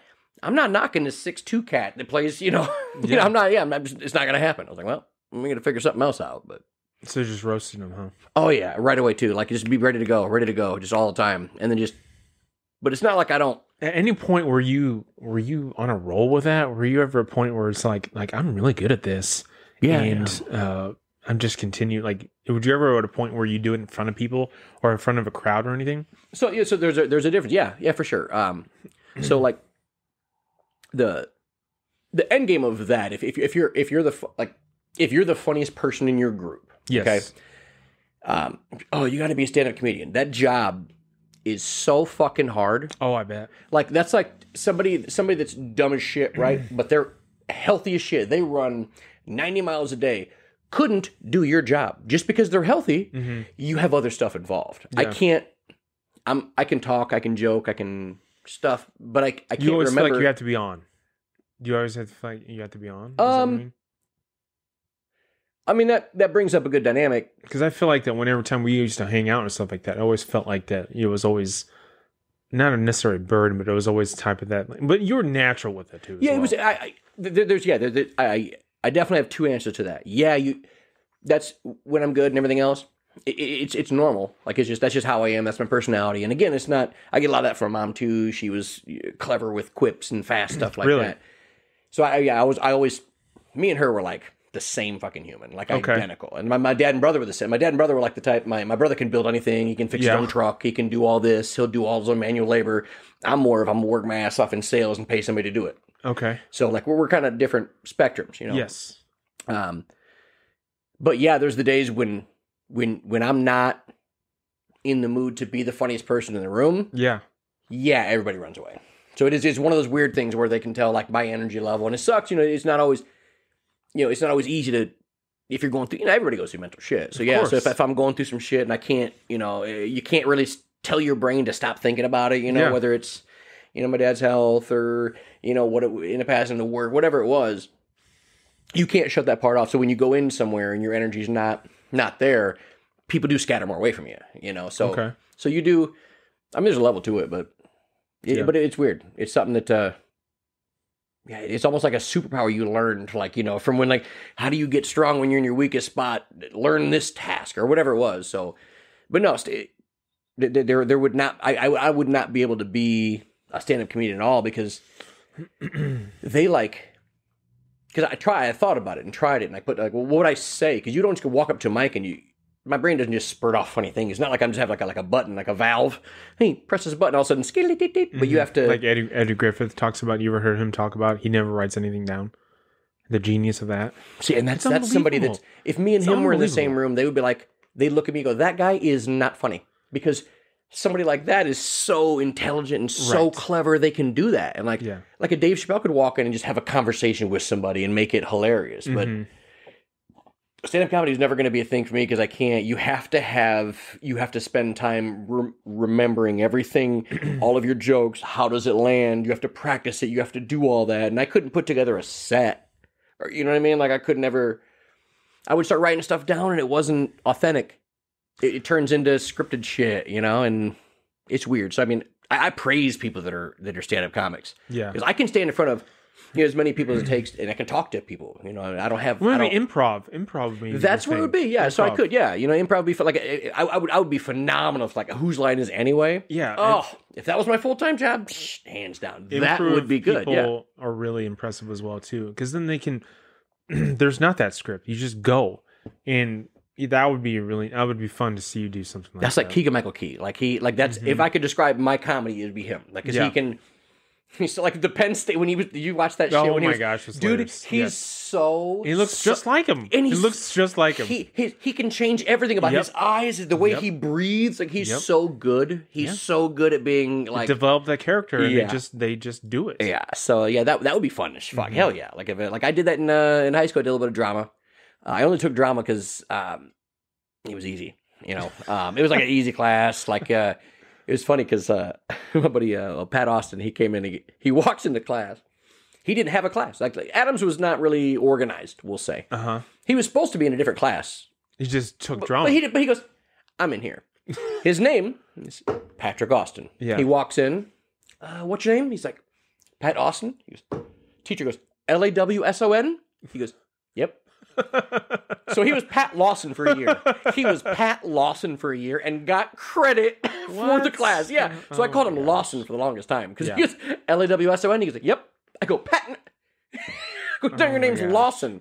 But it was fun, man. Like we would do some weird shit in drama. Like they would. There was this dude that was an R&B singer. This black dude went to Am. Like I used to love to say I was in choir and shit. Like back in 8th grade and that. This dude could sing like a champ. And he would always sing the same type of song, like Shy or Boys to Men and stuff. Walk down the halls. I would try to sing. It didn't sound like him. You know, but he was in my class. And we did this random-ass thing. We were supposed to... I was a research assistant, and he was the head biologist or whatever. And I had to inform him that I found a germ. I go, this new germ could kill millions of people. And he was also like a dancer and shit. I was also... I mean, I wasn't, you know... real athletic, but I could dance like a champ. So we somehow turned this into a weird dance with a chair in front of us. I don't know how we did it. This is all spur of the moment. Like I grabbed the chair, I stood up in the chair, and I kind of kicked the chair towards him. And then he sat on. He goes, "What do you mean, germ?" And then he spun the chair, threw it at me, and then as it came to me, I sat down. I go, "I mean, it's gonna kill everybody." He goes, "What do you mean?" So I spun the chair, threw it back, and like it was fun as shit. It was like the most fun we ever had. Yeah. And the teacher was he was like loving it. He's like, "Kyle, why don't you do that type of shit?" Like he was so happy because I was always a bad kid, but it was just the most. I bet fun your shit. Teacher loved you for that stuff. No, dude, I was for the shit I did to get a good grade. Yeah, I mean, I was great at this, but I was also the kid that sending people to sneak out on the roof, grab snowballs, and throw them in. No, we did a lot of shit. We got a whole play canceled because of me and Pat. You got a whole play canceled. When you say it back at me with those judging eyes, it makes me feel. That's impressive. Yes. No, that's impressive. It's bad. Me and Pat were because we'd clown so much. But can you ever? You can't turn it off, can you? No, when I'm sad, it doesn't show up. So it's not a turn off. But like if I'm like having a rough day or something, like it's somewhere else. Yeah. So there's times where I could be a huge fucking dickhead, and I try to stay away from people. But it's mostly when it was all work related. Like, how would you? Okay, so with that, how would you balance out your work life with stuff like that? If something was shitty and going on with your life, to keep that away from your work. Because I remember you with me at Best Buy, I was having a rough time with my oldest, like some drama, going like that. And you took me aside and were like, "Look, you gotta lock this up. Like you gotta realize when you're here, this is what I mean." How were you able to completely keep that always going? Wasn't. Yeah. I was for a lot of years. like everybody. I was for a lot. I was able to be mentally handle all that type of shit. You know, and I'm not saying I've been through a lot or I've never had to fight a bunch of adversity or anything. It wasn't that I had to like fight through like that type of stuff, but it got to the point where like at the end of that's why I quit. That's why I left T-Mobile. I was like, I got to the point where I couldn't. And I was a fucking dick. Like I'm talking, there was days where I would be outside of my body looking at myself being somebody else. Like I'm talking like nobody would even recognize. Like really, I was like a fucking like a bitch face. Like a bitch face. You just because you're just over it. There was too much shit put on one person that you couldn't get all of it done. Okay. And you couldn't make money because you were spending time doing something that didn't need to be done. It was I don't know. It's like you have one oar and you're in a paddle boat and you're circling. Just circles. Yeah. So it wasn't profitable because it wasn't productive. Like that's one of my biggest quotes. If it's not productive, it is not profitable. And if it don't make dollars, it don't make sense. Goddamn right. But no, I'm serious. If what am I doing it for? If the outcome is not income, what are we doing? What are we doing? Uh-huh. You know, and I'm really hey, let's go. I mean, I turned that little ass fucking Sprint store that had 800 customers a month to now seeing 4,000 a month, and it's the like third biggest in Indiana. You know, 4,000 a month? Yeah, and that's after before pandemic, 7,000, 6,800 to 7,000 people a month every month. I don't want to bash the company because I was there for a long time. See, and, yeah. Well, I mean, every company's got their issues. Yeah. I mean, I could sit up here and tell you a billion things as well, too. But it is what it is. You know? It's one of the things you got to, I mean, it's one of the things it's weird. Like, it was a quote from Jordan, man. He goes, when he loses passion for the game, he's going to retire. And that was one of the things, man, like for retail, I was like, I lost all passion. And it wasn't, just the fact that like the pandemic happened and customers became different assholes, but they did. So did you? Okay, let's talk about that.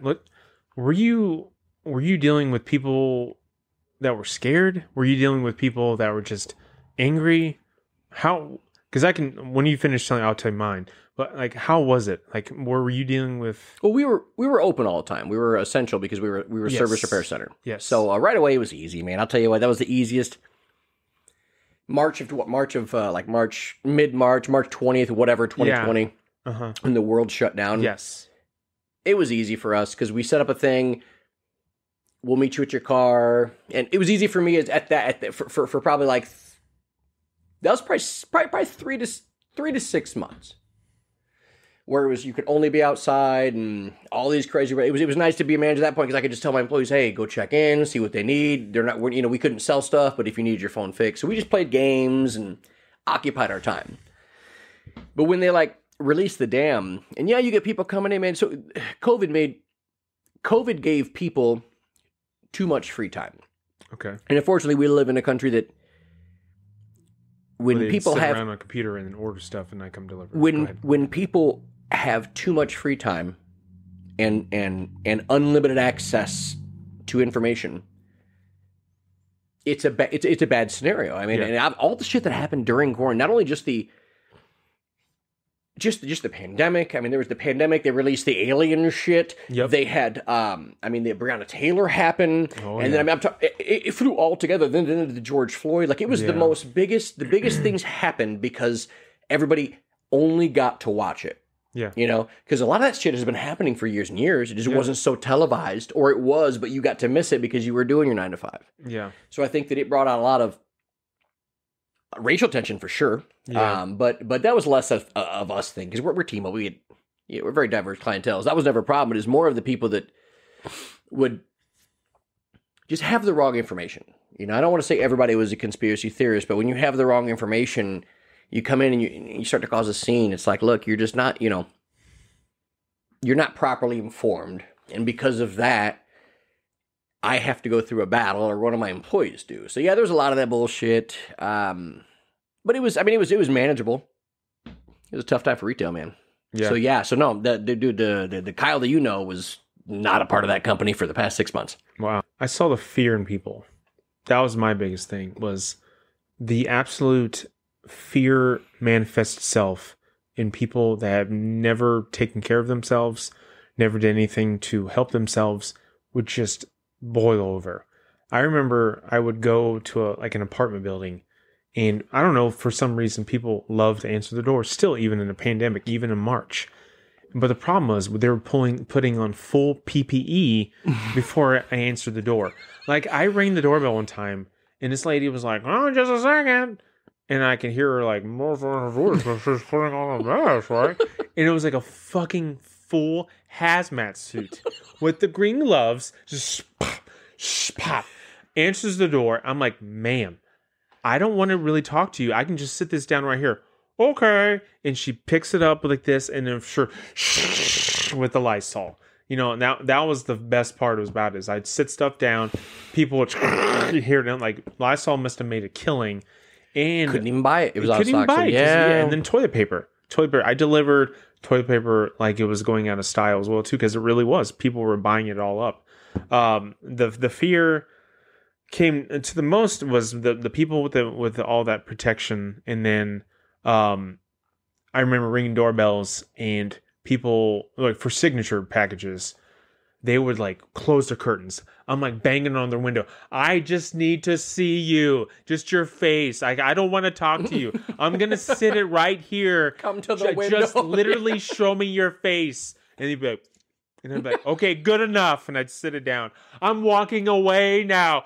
This is me farther away." You know, like, Yeah. I'm getting into my truck. I'm leaving. You know, because I was literally the walking plague. Like, anytime I walked up to somebody would like grab their kids, or, you know, like, you know, if people are, you know, would be walk the streets, because of course, you know, they wanted to still stay outside.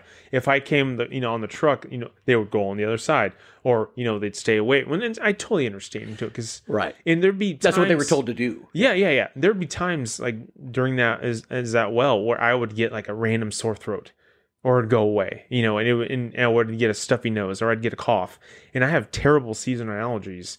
And that's the worst time to ever get when you have to say out every cough, allergy cough, allergy cough. I have allergies. Yes, and I'm coughing because I have allergies.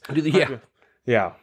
And people would give you that look like, "Oh my gosh." If you feel that and you sneeze coming on an elevator or something, it was terrible. You just gotta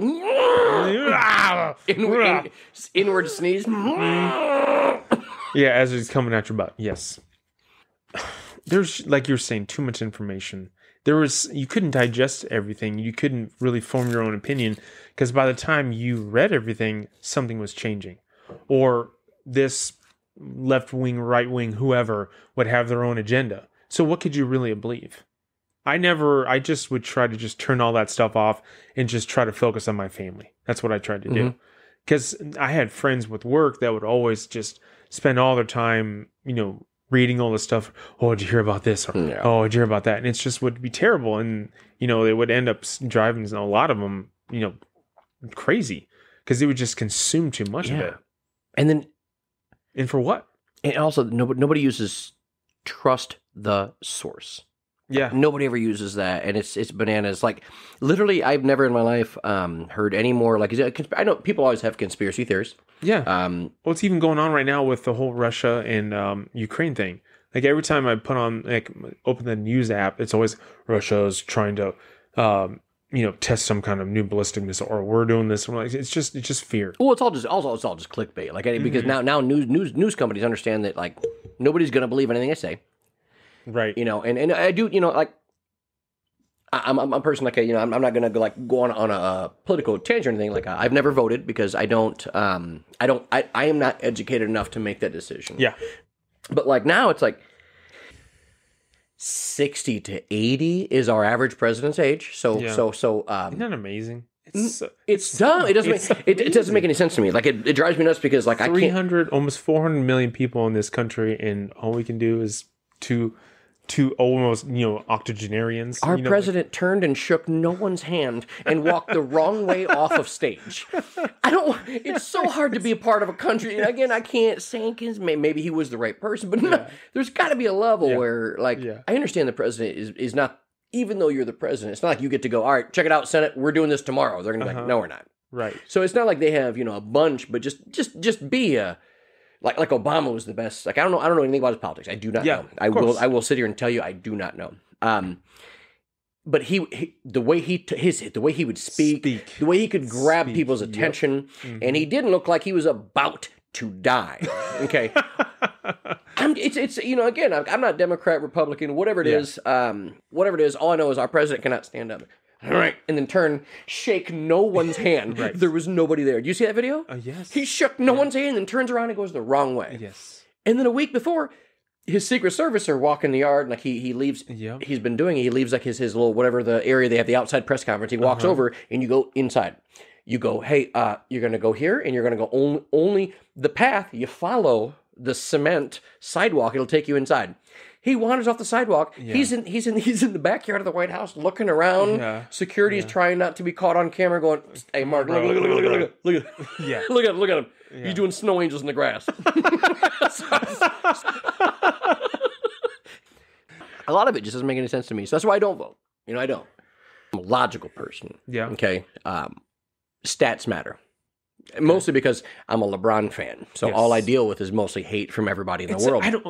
That's not. We'll get there. We can because greatness. No, it's because he said out loud that I'm taking my talents to South Beach. Why hate greatness? I don't get it. He's not Michael Jordan. Okay, that's fine. Understandably. Don't hate him. Just enjoy the greatness. That's the quote that's crazy. Is that. I'm not saying he's better than Michael. I'm just saying enjoy the greatness. I mean, he can't be. There's a difference. I get, but don't hate him though. The problem is it's so easy to hate anything comparable to somebody else that's good. Everybody only hates. Haters are only going to hate good shit. Yeah. Have you had any negative feedback with this? Excuse me. I've had conversations. I live by a philosophy: trust the source. I always trust the source. Always trust the source. You're going to get information thrown at you all the time. So. Yeah. Best thing you do is trust the source and throw it away. It's weird. It's like, just keep doing, I don't know. It's weird. Just keep doing whatever you do that makes you happy. I feel like if you're passionate about something and you're happy about it, and if you're throwing your whole heart into whatever you're doing, just keep fucking doing it, man. There's going to be people that are going to hate. There's going to be people that are going to say shit, but also you have to. You have to, though. You have to listen to criticism. I mean, the first 3 podcasts, I wrote down notes. Like, I had surgical. What else, man? What else do you think could have been different? What else? Because you have to be able to take constructive criticism, and that's another thing I was never good at. I guess sometimes it does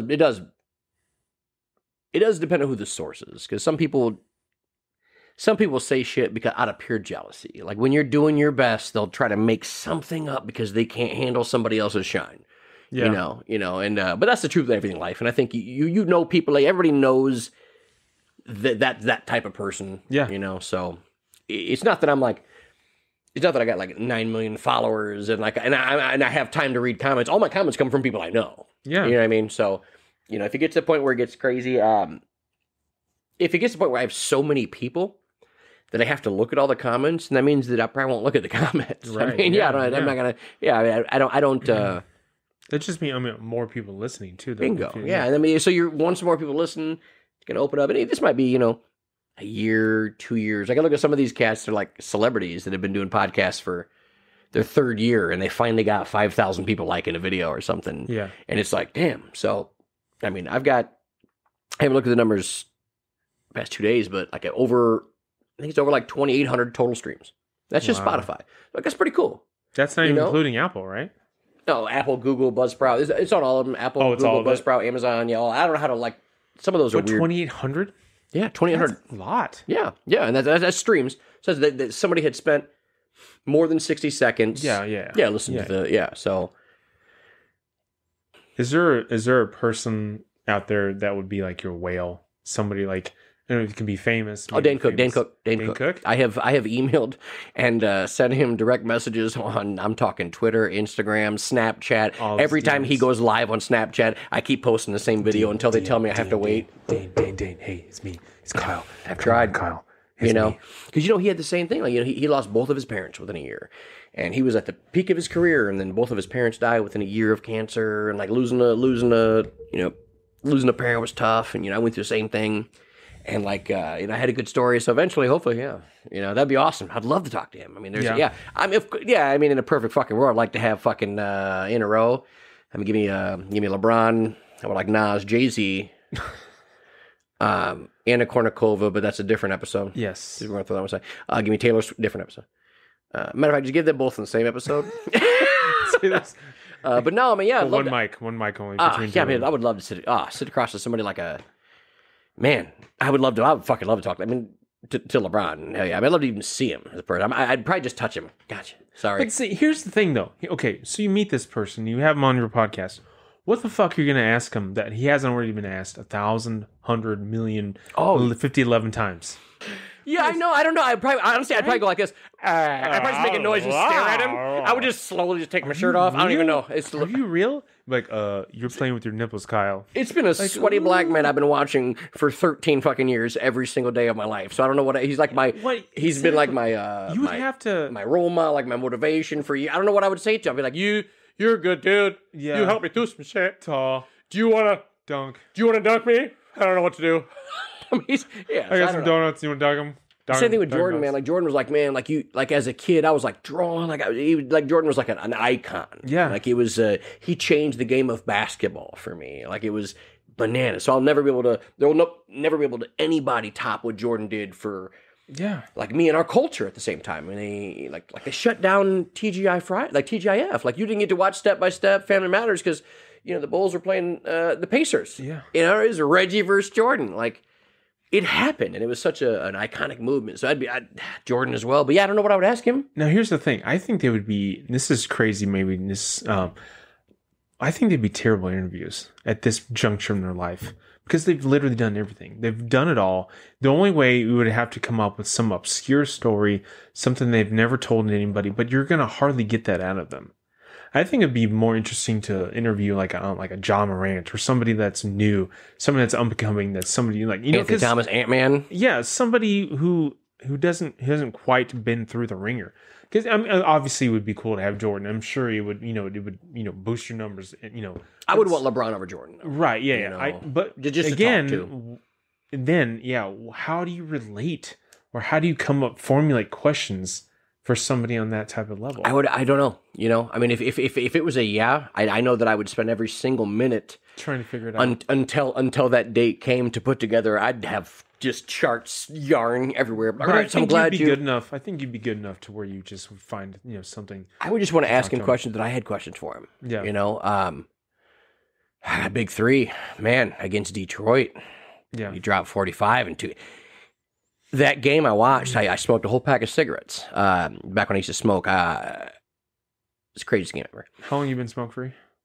Oh, so long. I don't even know. Since last time I saw you. 11, 12 years, something like that. Years. Yeah, somewhere in there. Yeah, it's been, I remember I hit my 10 year and I kind of stopped tracking it at that point. Yeah. I mean, if cigarettes didn't kill you, I would smoke cigarettes every day, all day. Yeah. Absolutely. Yeah. It gives you energy. Makes you poop if you need to. You could smoke at 8 p.m. If you need to go to bed at 8:30, you're good. It gives you just enough.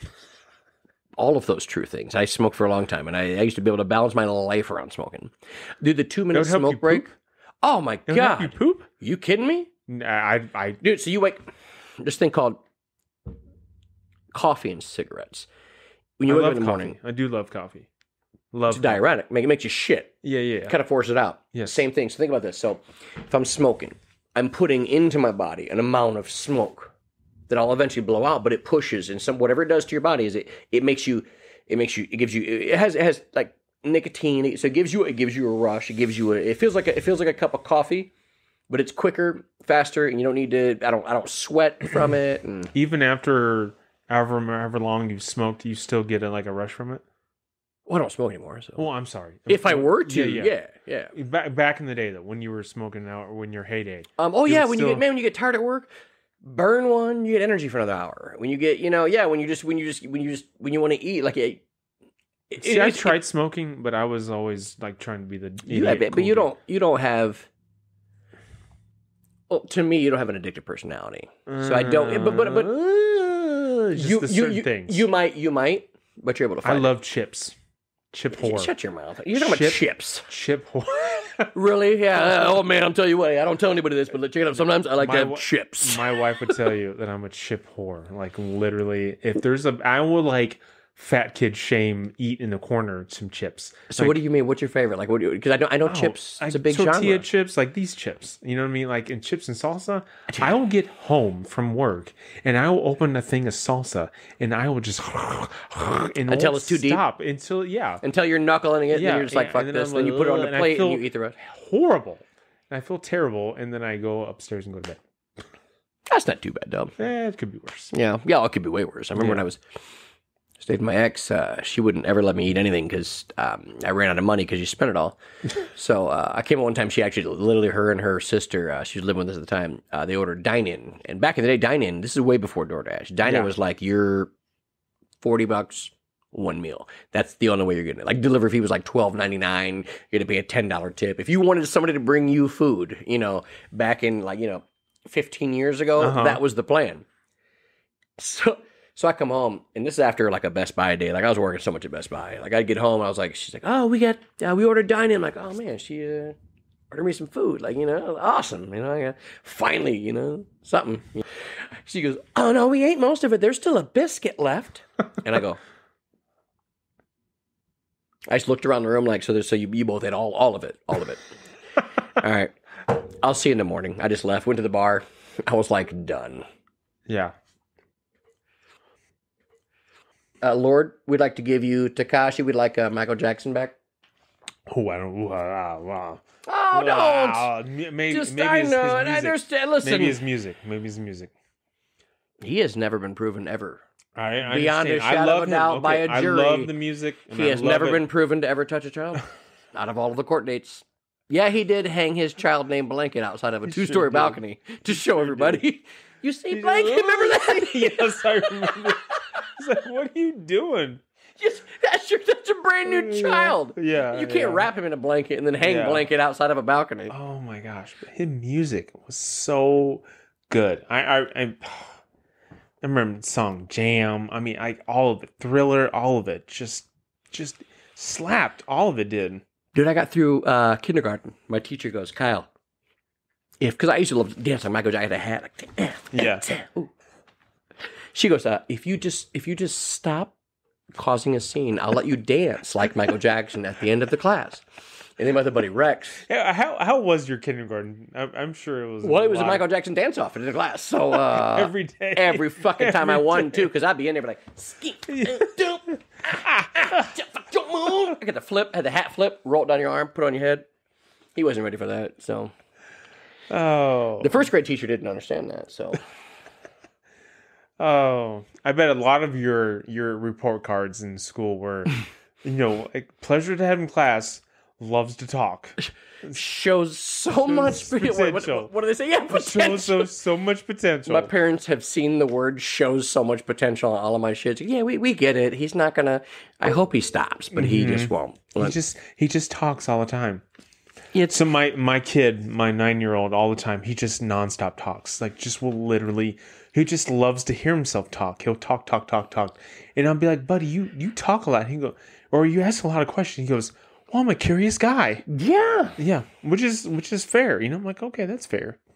But literally, he'll ask questions, and I'll find myself, when I remember when I was his age, just asking him the same dumbass questions, like just to talk, just to say stuff. And I'm like, buddy, you're just talking to talk.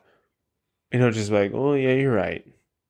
You start hitting him with some weird-ass good quotes. Like, listen, life can't take it down that journey, but you can always drink somebody else's lemonade. And just walk away. I think he'll just sit there for like 4 hours going. Mic drop. What was the worst job you ever had? Worst job. Oof. Wow. Worst job. Oh, I got it. Manufacturing eyeglasses for lens crafters. I was fucking. How the fuck did you get into that? Okay. First off, my buddy worked with me at Man Alive. He was like an associate manager, not like bottom of middle management, right? And he like an associate degree. Yes, he went exactly. Yeah. You put a couple years in, but exactly that was spot on. He worked. He was like the manager there at Lenscraft. He's like, oh yeah, you should come over here. You'll be great at it. I was terrible. Are you fabricating lenses? Yes. So with no experience, you're trying to carve out glass. So no, it's not quite. I mean, there was fail safes, but I screwed it all up. I was so bad. I mean, they were so nice about it to me. They were like, you know what? This is just not working out. A lot of people don't do well at this job. Everyone else has done well, but maybe it's just you. That's exactly what it was. I was so bad. They tracked how many times you broke packages, like broke. And you were on the list, top of the list. Top of the list, like in the red. Like Buddy the Elf. Yes. Look, you're too big. You got to go do something else. That's exactly how it was. I was so bad at it. And they were so nice to me because they're like, well, you're just not doing a good job. And they gave me so many opportunities. And I just screwed it all up. I just couldn't do it. I'm not a mechanical person. Like I'm not a carpenter. I don't I'm build. not fixing shit. Yeah. Right. I mean, I try. My mother-in-law is phenomenal with, like, she's like Bob Vila mixed with Betty Crocker. Damn. Yeah, she's great. And she's shown me so many things. But when it came to lens crafters, I shit the bed, like diarrhea stains all over the place. Did you get fired? No, they didn't fire me. I resigned, and they were thankful. Did they go, I think maybe tomorrow's the day you should... You resign. You should tell us that you don't really want to... Yes. Yeah, they kind of talk to you. That's exactly how it went.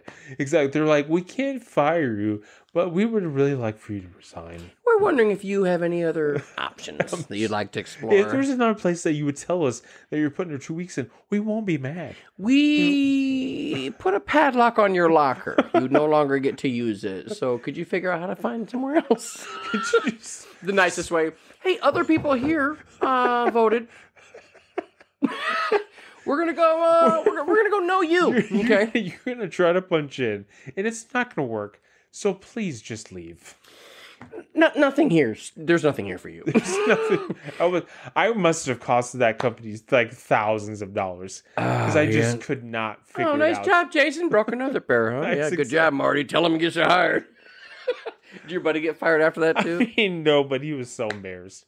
Yeah, my bad. He seemed like a smarter cat. I didn't know he'd fuck up so much shit. I didn't know. Yeah, it was bad. It was real. I was over the height of the anxiety with the the bad relationship and all the Burger King, all that was right there with that too. What's the best purchase you've ever made? My house. This house I'm in right now. Yeah? Yeah. That's the most proud I've ever been. Nice. For sure. So your first house you ever bought? Second house we bought. But this is like the family home. Yeah. Like your forever home. Yeah. Like the whole You can raise the kids. The kids are in a good neighborhood. It's a great neighborhood. The kids play with all, the neighborhood kids. Love it. Yeah, that's where we built our home gym. Nice. It's where, it's it. That's it. What's your worst purchase you ever made? Worst purchase? Probably an 89 Ford Mustang 5.0 that was a convertible that I had to duct tape the... what a great car. Before you said duct tape was such a great car. Yeah, 5.0 was a real I was so excited to get this car, and the guy who sold it to me totally got me. Because I wasn't looking for it. It was a project car. Like somebody who knew how to work on cars would love this car. I'm not that. I just wanted the 5-liter stick You shift. saw 5.0. Yeah. Like, I want to burn these tires. Yeah. And he was like, and I bought it, right? I gave this man a check, for $4,000. And I went to start it and didn't even start. Didn't even start. He's like, He goes, oh. He's like, you're dancing in front of you. Got your check. Yeah. And I was like, whoa, it's not even starting. He's like, oh, well, I'll jump it for you. Got it jumped. I bought it for $4 and ended up putting at least 2 or 3 into it just to get it going. Just to sell it? Yeah. Yeah, pretty much. Good lesson learned. Learned. All right, so... Go ahead. No. So I want to do something that... I got a thing I like to do called Explain That Post. Oh, Lord. So, yeah, you're damn right. You're damn right, Jason Walker. I dug in deep. July 7th, 2010. Oh, no. So, seriously, think about this. Oh, no. No. I'm proud. If LeBron leaves Cleveland, it may just turn into a third world country. That's a lot of pressure on a 25-year-old's shoulders. Now, you said that before he said, apparently, the worst statement the world has heard. I'm taking my talents to South Beach. Who would have thought that would be worse than anything else? Like Trump saying he'd grab a woman by the vagina. Who would have thought that statement would make someone hate a human being more than anything else? That's true. But it was a fun fact. I was digging through it. Like, wait a minute, did he say something nice about LeBron? Let me look at that. And that was before he made that decision. Yeah. Bananas. Third world country. And you know what's funny is that it became that way.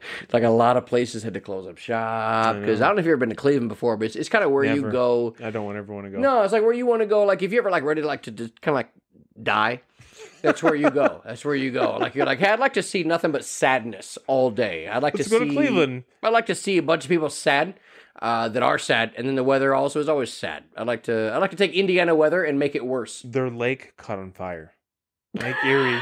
Lake Erie caught on fire. They don't get lake effect snow. They get lake effect fire. It caught on fire. How do you catch a lake on fire? Crazy. There's no oil spilled. How does a lake catch on fire? It caught on fire. I don't know. You can't spell sandwich without a 6. That's nothing. That's not even a thing. So what would you tell to somebody that was a new parent? Buckle up. I mean, it's the greatest ride that you're not ready for ever, and you just learn on the fly. And there's no manual. You just have to just take everything one day at a time. I mean, that's really what it comes down to. There's nothing that prepares you for 3 a.m, kids puking and shitting everywhere, and you gotta play that game of, well, it's your turn. Oh, it's your turn. You know, it's that. You learn a lot about yourself and your marriage at 3 a.m. when the kid's not sleeping and screaming and puking and shitting and whatever and crying. Is that when you really found out like your relationship is strongest? When you guys can, how do you balance that? I mean, there's a lot of dark times with that too. I'm not saying it's all peaches, you know. Well, but you just described changing shitty diapers, so I didn't think that. I mean, sleep deprivation is a real thing, and when you're used to sleeping and something comes along and just interrupts that, it changes your whole dynamic, and you become a cohesive unit, you know, to where it's. Okay, it's your turn to do this, or it's your turn to do this, you know. And my wife, a million times knew that I'd be up early in the morning, and she would take, you know, and not complain and do it. And, you know, and I'm not saying I took it for granted, but I needed to be better about saying thank you. You know, that's really what it comes down to. So, do you want to take the time to tell your wife thank you, honey, I love you. I was more saying allowing you to be in my house with. She probably won't even listen to this. I'll make her listen. I've been messaging her all day. I say, listen. We're going to say weird stuff. Don't blame it on him. It's probably my fault. Right. However, if I don't give a shout out to my wife, Brandy, my middle child, Mr. Landon, and Harrison and Carson, they will be very upset. They will love to hear their names. That's good. That's a good shout out. Yeah. No, I mean, before we end, you know, obviously I always like to have a good shout out, but I end with one question. You got 3 wishes, and you can't wish for more fucking wishes. We're past that. You got 3 wishes. What do you got? 3 wishes, huh? I mean, is it too weird to say the cliche of everybody love each other? Wish for I'm not the genie, so you have to. Yeah, I don't know. I wish I could help you with this one, but you got a gun to your head. I guess think about it. Think about it. You got 3 wishes. You got to do it real quick because this genie's got to head out. He's got to go to Argus in the morning. Is the genie Will Smith? Because he did play Genie. Well, yeah, he did. Yeah, but the next thing you know, you slap a wish out of your hand. Yeah, exactly. I'll be like, I wish for you to be happy, bro. I wish you wouldn't. I wish you would. You got to find a new wife. Well, no, we're not wishing for Will Smith. Your wishes. Your wish. I see how I deflected. See how I did that? Yeah, I did. I saw that. But yeah, you still going to get out of this answer. So you're going to fucking think of 3. I don't ever think. Questions. I don't ever think. What are 3 things you'd love to have that you'd never want to pay for? A house in Southwest Florida. You could watch the sunset all the time. That'd be one. There you go. I would love to have, obviously to cure cancer. I thought you were going to go with herpes, man. He goes, obviously, cure herpes because the head of my penis is getting rough. It's Thank God I don't have to worry about herpes. And third, I mean, just end world hunger. How about that? How about just make it nice? Put a nice little bow tie on it. That's nice. I feel like you're lying a little bit about it. I feel like what you said about world hunger, what you whispered is Bugatti. I saw your mouth. Yeah, I said something. And also the oil changes. You can't just get a Bugatti. You got to make sure. Yeah, you got to. Also, Jeannie, don't leave. I need the maintenance agreement. Can you give me like a 10-year? You got to ship this thing on a fucking trolley boat back to Europe, wherever it's at. Mm-hmm. Just you hope in a month it comes back with. Who makes Bugatti? Is that? I think Bugatti. Bugatti does? Like Yo Gotti? Like Yo Gotti? You ever listen to Yo Gotti? I do. Young Gotti. No, Yo Gotti. No, Yo's not there. He retired. He's Yo.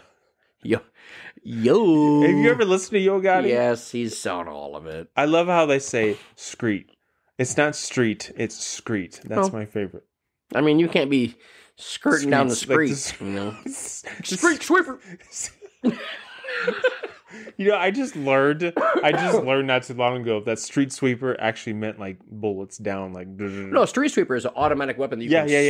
Yeah. I need you to be a little more black. I need you to tap in. Because listen, at this age, you should know. Nelly, street sweeper, like.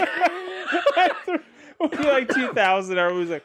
Huh, they're rapping about the thing that goes down. You thought they were just cleaning the streets. You thought every hood had a great cleaning system. You know what? I tell you what, Compton has doing really good with their street sweepers. Every song has one. Every boulevard. Oh man. Well, shit, man. Hey, man. This has been a gem. Is there anything at the end of this thing that you'd like to say? I love my wife. I love my kids. And thank you for letting me have this opportunity to do this. And thank you, Kyle. I appreciate it. I appreciate that, man. Appreciate you here, man. Appreciate you here, man. Oh, you know what? Before we go, I do gotta, you ready? We're together. Craig Zion. I don't even know you, but Craig Zion. Craig Zion. We might have said it earlier, but I always made a rule to do that. We didn't. We had some fun, had some balls. Had some balls? I mean, you had some balls. First off, that was a gentleman next door. I didn't have. His name is Steven. His name is Steven. Look, you lose paper access too many times. Anybody, the name is Steven. He put a P in there too. Yeah, I'm like, it's not Stefan. I know what's going on. He put the P. He put the P in the V. He put the P where the V should be. Ah, jeez, this is why. Well, everybody, I hope that you enjoyed church tonight. I hope you're able to sleep. Well, hey, thank you again. Seriously, thank you for the opportunity. I hope I haven't bored everybody to death. And it's just wonderful what you're doing here. Oh, yeah. Well, I appreciate that, man. It means a lot. It means a lot, man. Thank you for listening in. And remember, you can't always put it in, but you can always take it out. KQ Show.